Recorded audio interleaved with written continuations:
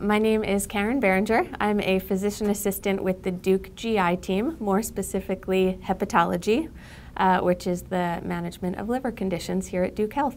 I see adult patients 18 and older, specifically with liver conditions such as fatty liver disease, cirrhosis, all different types of hepatitis, among many other liver abnormalities, sometimes just an undiagnosed elevated liver blood tests that need some further investigating.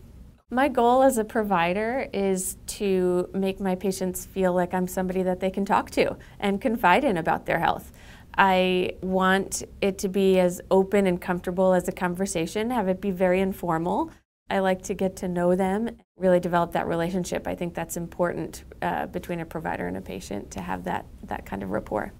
People's health is number one. It's super, super important to them, and if I can make them feel like they're being understood and that they're being treated and that we're going to really tackle whatever it is that they're coming to see me over, it's really rewarding. It makes me feel really good that we can hopefully make a difference. Outside of work, I really enjoy spending time in the outdoors with my family and my dogs and my son and my husband. We love hiking and camping and all of that good stuff, getting some fresh air.